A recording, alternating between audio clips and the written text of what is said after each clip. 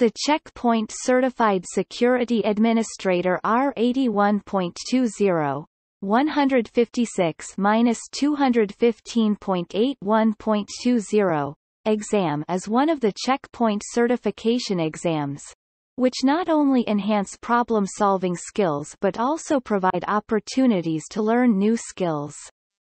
To pass the 156 to 215.81.20 exam successfully, you can choose the latest 156 to 215.81.20 practice questions of QuestionsTube to boost your self-esteem and provide the easiest method to pass the Check Point CCSA certification exam.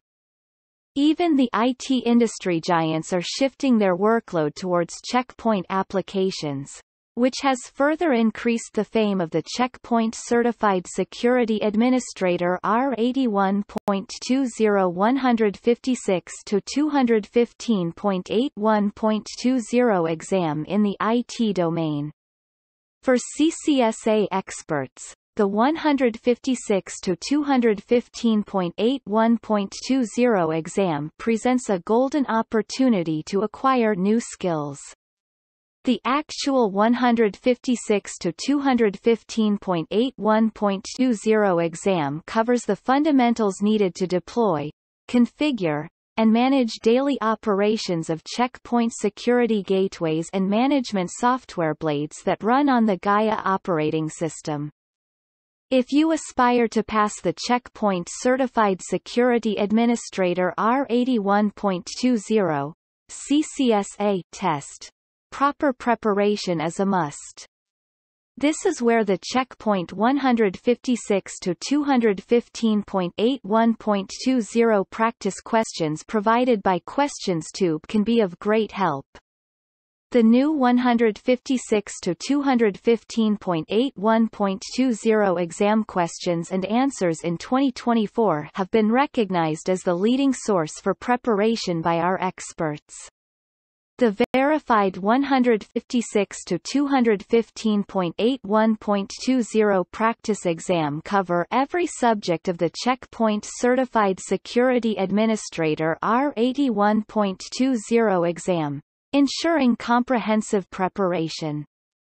If you want to clear the Check Point Certified Security Administrator R81.20 156 to 215.81.20 exam on your first attempt, you should choose the new 156 to 215.81.20 study guide effectively and confidently.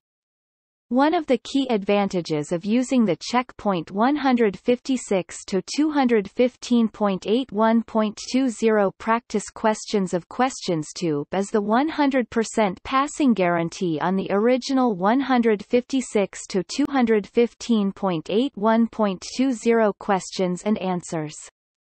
We are here having the 156 to 215.81.20 free exam questions online for reading. 1. In logging and monitoring, the tracking options are log, detailed log and extended log.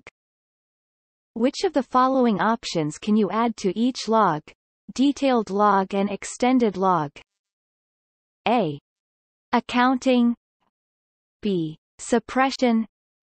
C. Accounting, suppression. D. Accounting, extended. Answer. C.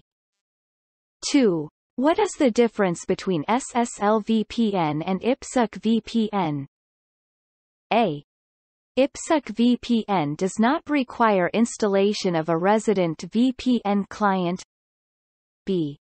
SSL VPN requires installation of a resident VPN client. C. SSL VPN and IPsec VPN are the same. D. IPsec VPN requires installation of a resident VPN client and SSL VPN requires only an installed browser. Answer. D. 3. What is the RFC number that act as a best practice guide for NAT? A. RFC 1939. B. RFC 1950, C. RFC 1918, D. RFC 793. Answer. C. 4. From the Gaia web interface, which of the following operations cannot be performed on a security management server? A. Verify a security policy. B. Open a terminal shell. C. Add a static root.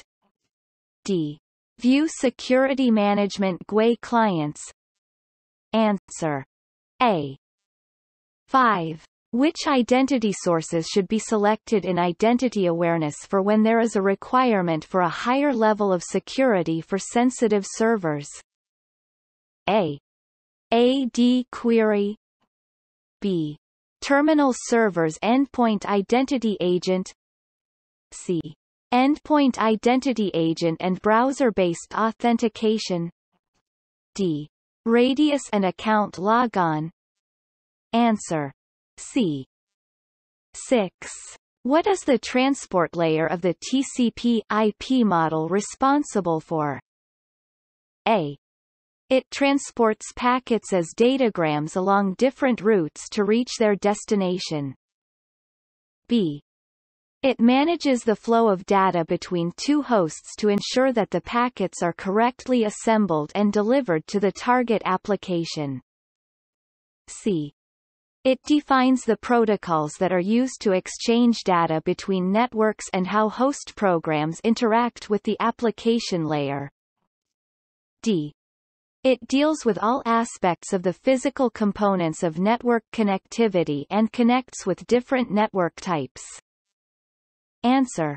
B. 7. Is it possible to have more than one administrator connected to a security management server at once? A.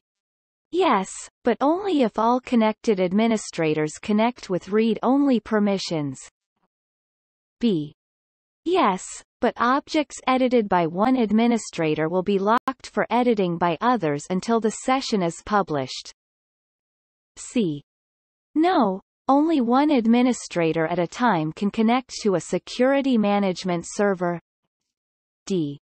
Yes, but only one of those administrators will have write permissions. All others will have read-only permission. Answer. B. 8. What are the types of software containers? A. Smart Console, Security Management, and Security Gateway. B. Security Management, Security Gateway, and Endpoint Security. C. Security Management, Log and Monitoring, and Security Policy. D. Security Management, Standalone, and Security Gateway. Answer. B. 9. If the active security management server fails or if it becomes necessary to change the active to standby, the following steps must be taken to prevent data loss. Providing the active security management server is responsible, which of these steps should not be performed? A. Rename the hostname of the standby member to match exactly the hostname of the active member. B. Change the standby security management server to active. C. Change the active security management server to standby. D. Manually synchronize the active and standby security management servers. Answer. A. 10. What is the best method to deploy identity awareness for roaming users? A. Use Office Mode. B. Use identity agents. C.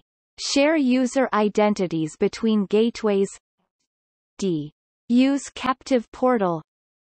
Answer. B.